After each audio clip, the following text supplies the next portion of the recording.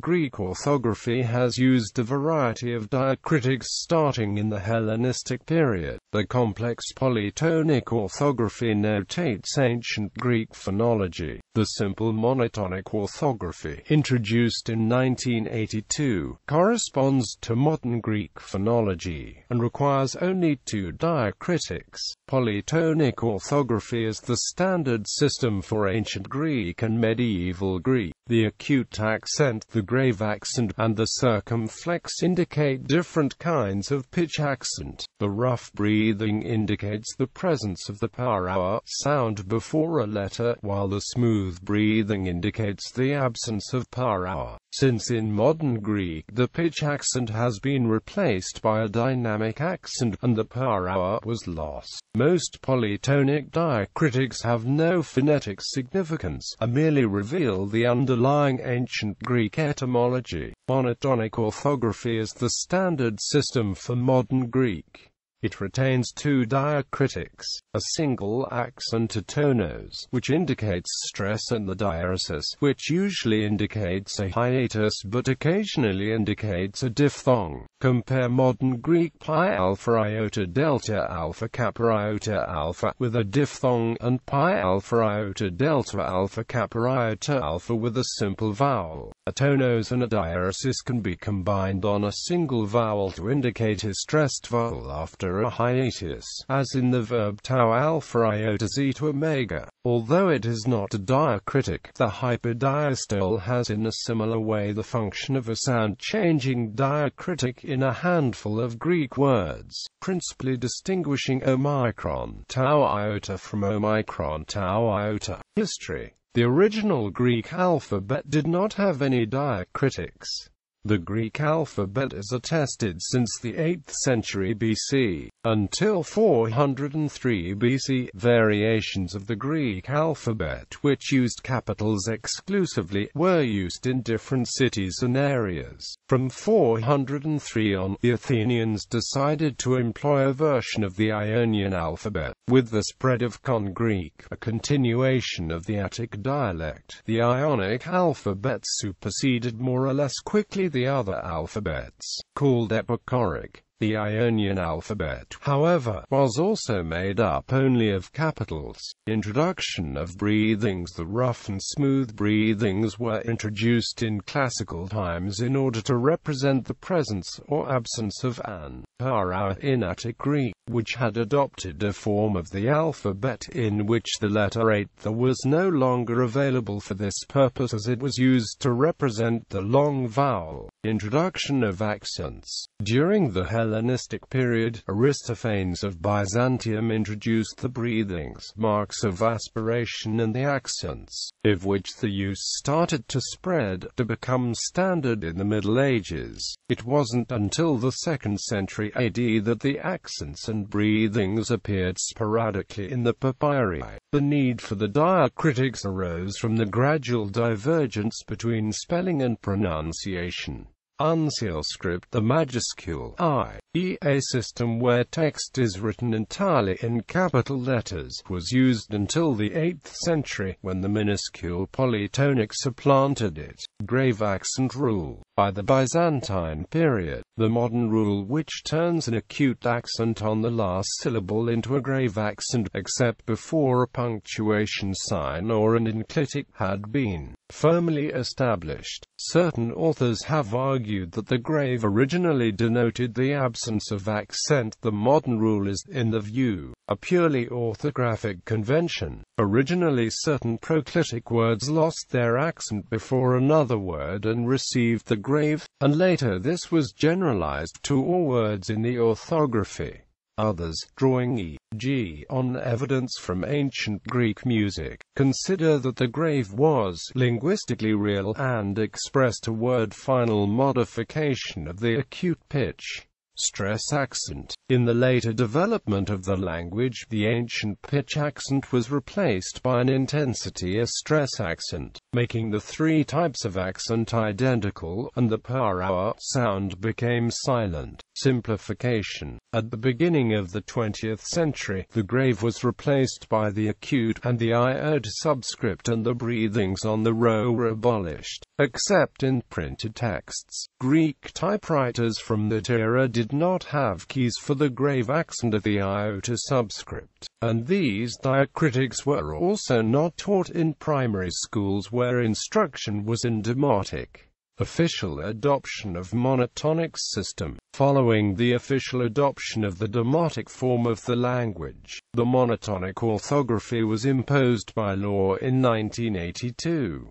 The latter uses only the acute accent and diacritics and omits the breathings. This simplification has been criticized on the grounds that polytonic orthography provides a cultural link to the past. Modern use of polytonic system. Some individuals, institutions, and publishers continue to prefer the polytonic system, though an official reintroduction of the polytonic system does not seem probable. The Greek Orthodox Church, for example, continues to use polytonic orthography, and some books and the daily newspaper *The* are still published in polytonic, especially those few still written in katharevousa. Though the polytonic system was not used in classical Greece, these critics argue that modern Greek, as a continuation of Byzantine and post-medieval Greek, should continue the writing conventions. Some textbooks of ancient Greek for foreigners have retained the breathings,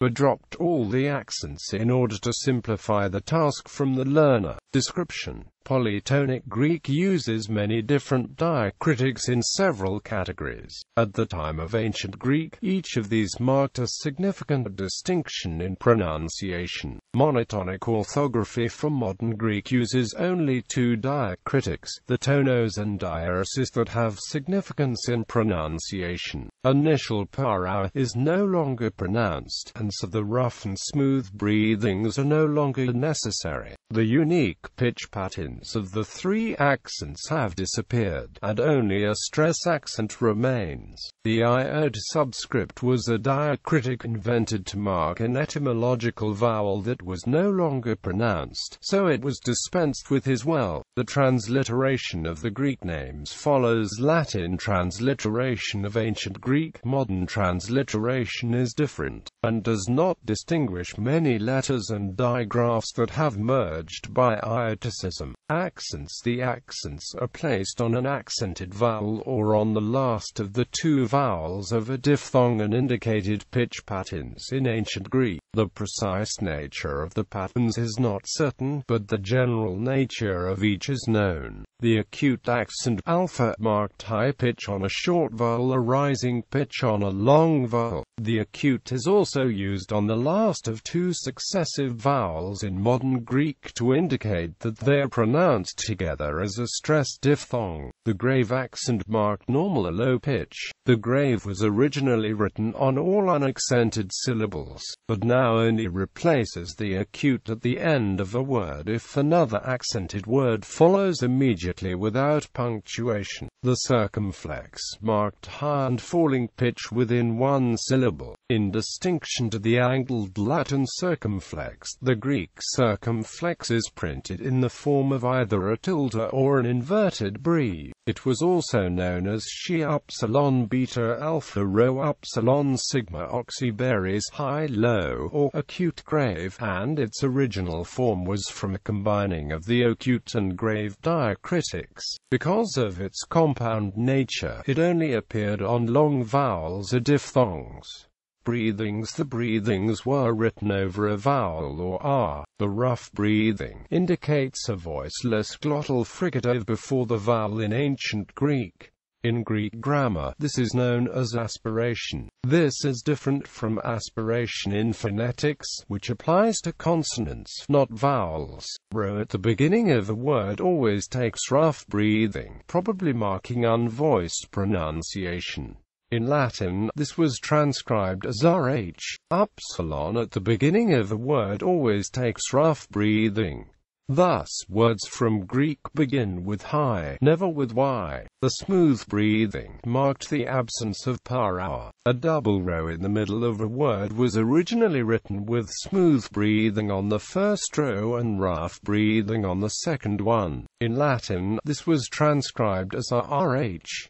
Coronus. The coronus marks a vowel contracted by crasis. It was formerly an apostrophe placed after the contracted vowel, but is now placed over the vowel and is identical to the smooth breathing. Unlike the smooth breathing, it often occurs inside a word. Subscript. The iota subscript is placed under the long vowels eta and omega to mark the ancient long diphthongs iota, eta, iota, and omega iota, in which the iota is no longer pronounced. Adscript. Next to a capital, the iota subscript is usually written as a lowercase letter, in which case it is called iota adscript. Diaresis. In ancient Greek, the diaresis iota appears on the letters iota and upsilon to show that a pair of vowel letters is pronounced separately, rather than as a diphthong. In modern Greek, the diaresis usually indicates that two successive vowels are pronounced separately, but occasionally it marks vowels that are pronounced together as an unstressed diphthong rather than as a digraph. The distinction between two separate vowels and a diphthong is not always clear, although two separate vowels are far more common. The diaresis can be combined with the acute, grave, and circumflex, but never with breathings,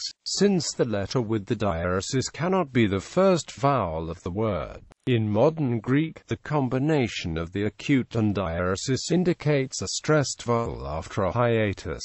Vowel length. In textbooks and dictionaries of ancient Greek, the macron and breve are often used over alpha, iota, and upsilon to indicate that they are long or short, respectively. Position in letters. The diacritics are written above lowercase letters and at the upper left of capital letters. In the case of a diphthong or a digraph, the second vowel takes the diacritics. A breathing diacritic is written to the left of an acute to grave accent but below a circumflex. Accents are written above a diaresis or between its two dots. When a word is written entirely in capital letters, diacritics are far less used. The word is an exception to this rule because of the need to distinguish it from the nominative feminine article eta. Diacritics can be found above capital letters in medieval texts. The diaresis is always written. Examples: computer encoding. There have been problems in representing polytonic Greek on computers, and in displaying polytonic Greek on computer screens and printouts, but these have largely been overcome by the advent of Unicode and appropriate fonts. Unicode. While the tonos of monotonic orthography look similar to the oxia of polytonic orthography in most fonts, Unicode has historically separate symbols for letters with these diacritics. For example, the monotonic Greek small letter alpha with tonos is a 2+03ac, while the polytonic Greek small letter alpha with oxia is a 2+1f71. The monotonic and polytonic accent, however, have been de jure equivalent since 1986, and accordingly the oxia diacritic in Unicode decomposes canonically to the monotonic tonos. Both are underlyingly treated as equivalent to the Latin acute accent, U+0301. Below are the accented characters provided in Unicode. In the uppercase letters, the iota adscript may appear as subscript depending on font.